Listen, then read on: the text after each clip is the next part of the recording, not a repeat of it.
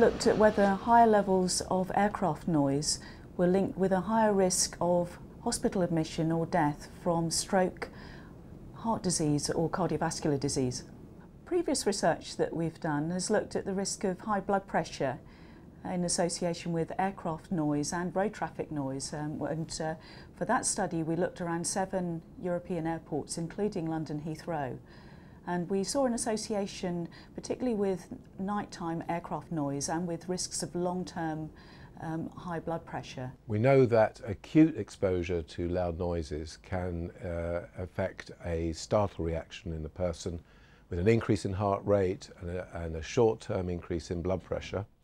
And there is some evidence that this rise in blood pressure may be sustained if there's continual exposure to louder noises.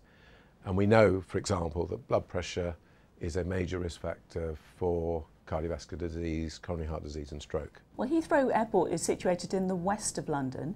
So in this study we included 12 London boroughs and 9 districts to the west of London that are potentially affected by aircraft noise related to aircraft taking off and landing from Heathrow.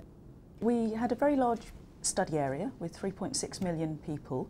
So what we did was divide it up into neighbourhoods of about 300 people, and we looked at the risks in each area.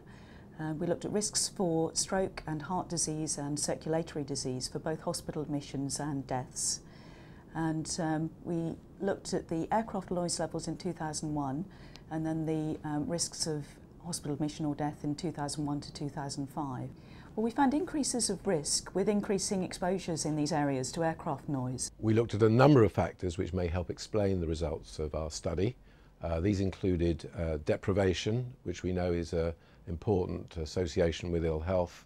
We looked at lung cancer mortality of the areas as a proxy for cigarette smoking. And we also looked at the ethnic makeup of areas because we know that there are different rates of heart disease and stroke in different ethnic groups. And for the London boroughs, we were able to look at air pollution and noise related to road traffic exposures.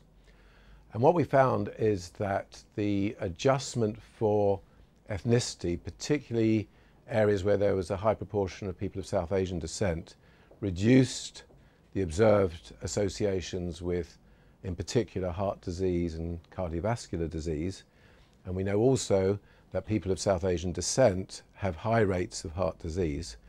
And so this, if you like, is a partial explanation for our findings and what we call confounding.